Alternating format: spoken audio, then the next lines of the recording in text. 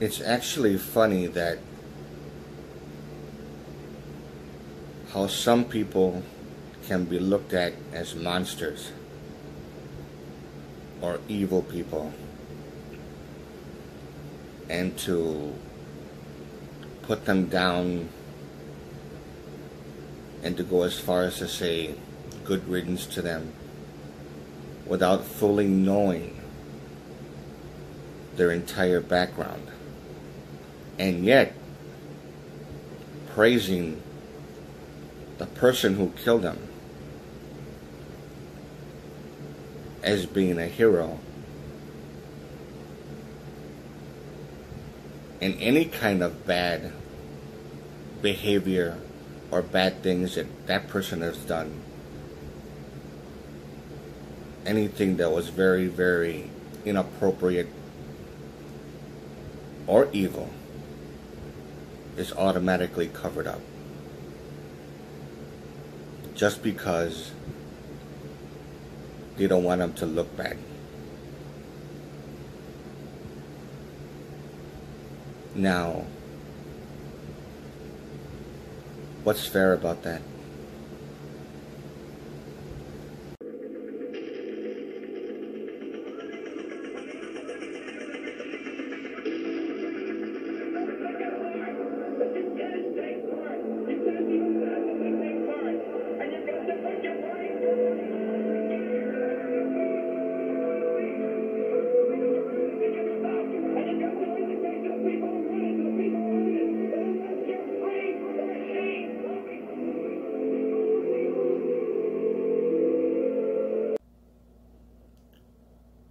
Hello everyone.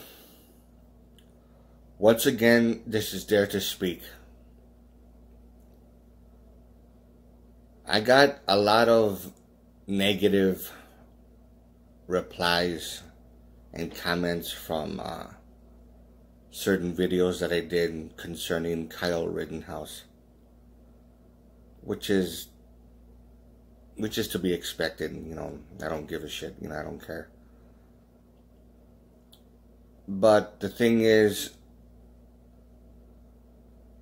the whole entire spectacle of people constantly making jokes and constantly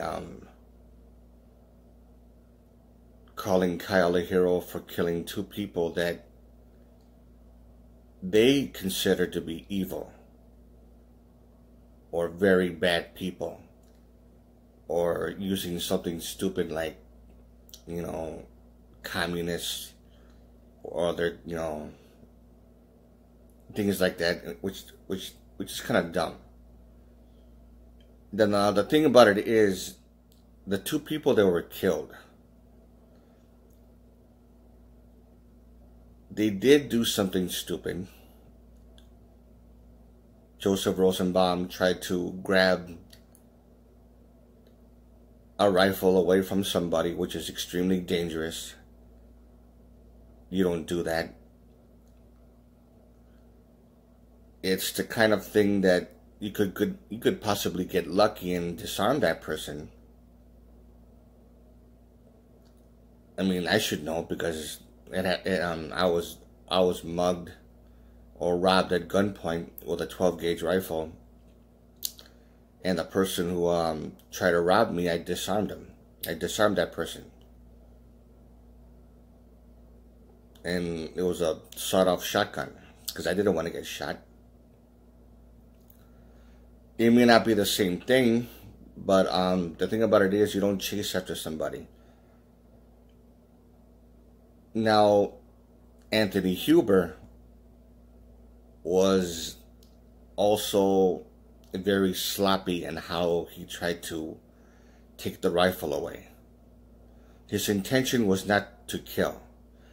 And people are trying to make this media hype, saying that he wanted to take the gun away from him so he can kill him, shoot him with it, or have him beaten to death, or whatever the case may be. They exaggerate, which is, that's not really true.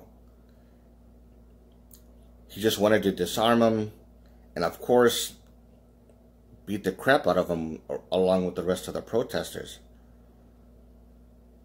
but the intention was not really to kill him in that sense, but to turn him over to the police for what he did.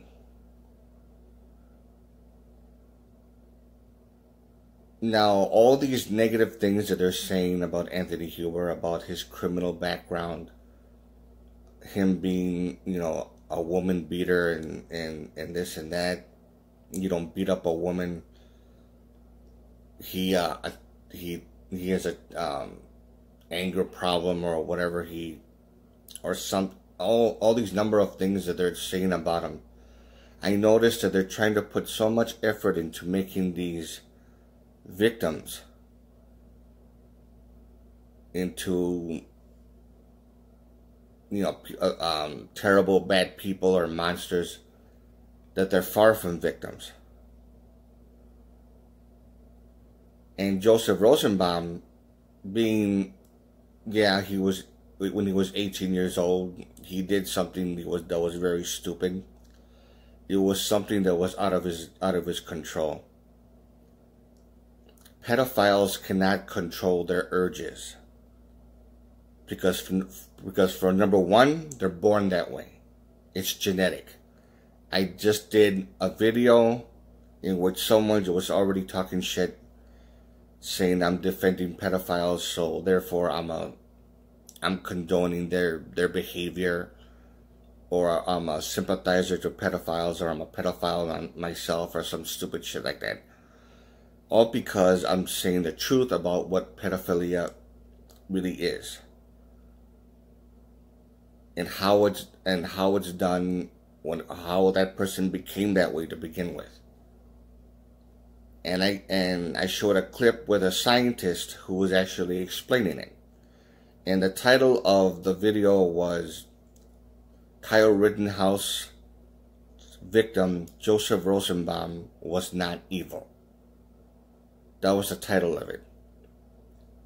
So for those of you who want to find out what I'm talking about in that sense, and also another video called Pedophiles Are Born That Way, Science Says.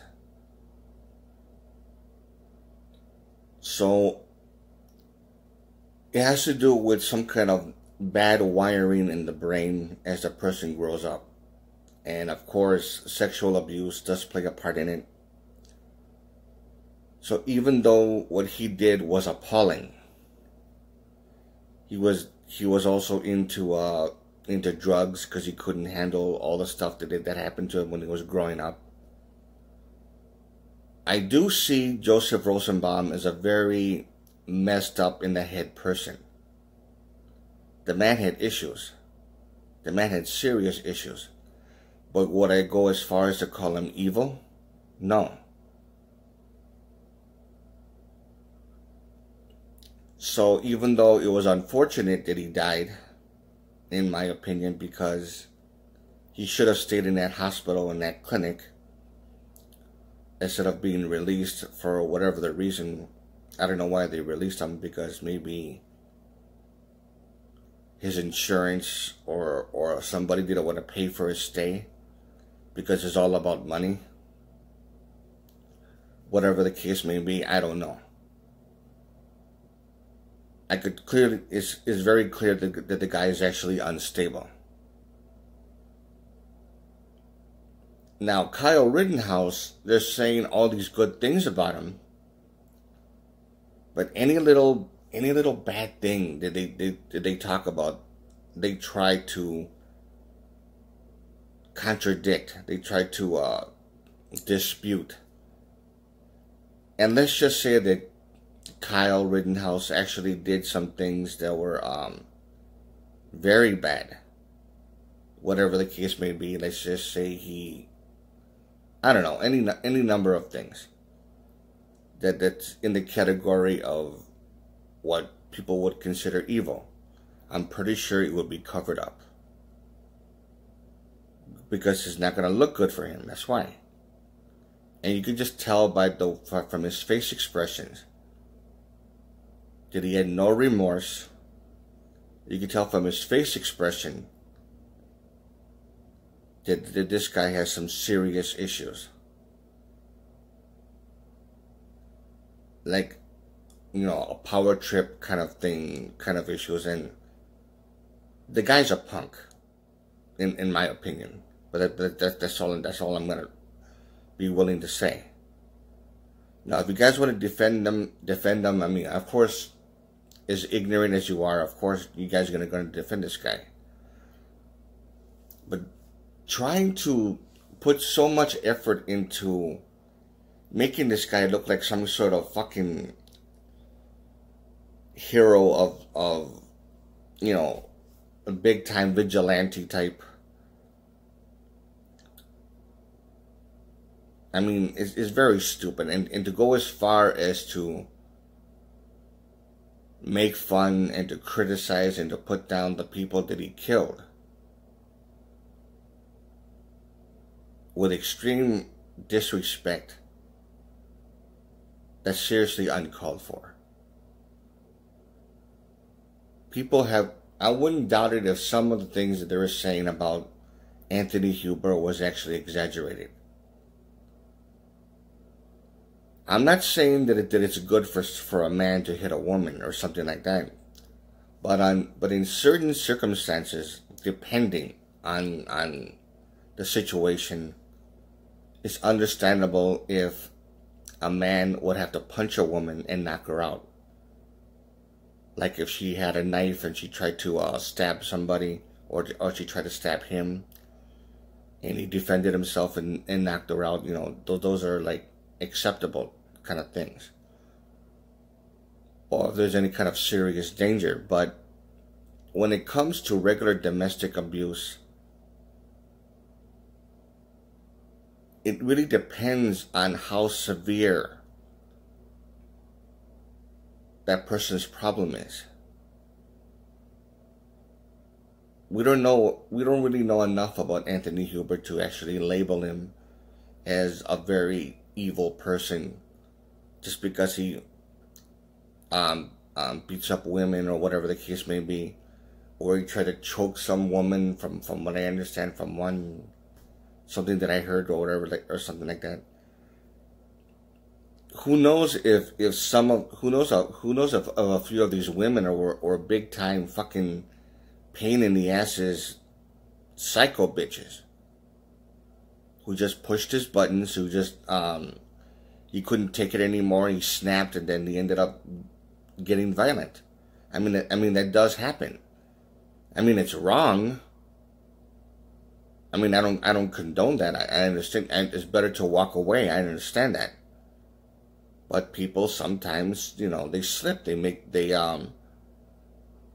mistakes, or they screw up in that sense.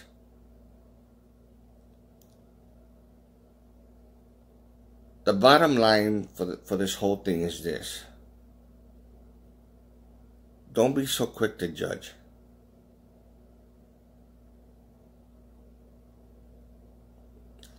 If you like this video, give it a thumbs up. Questions or comments, you know what to do. And this is Dare to Speak. And to all of you, take care.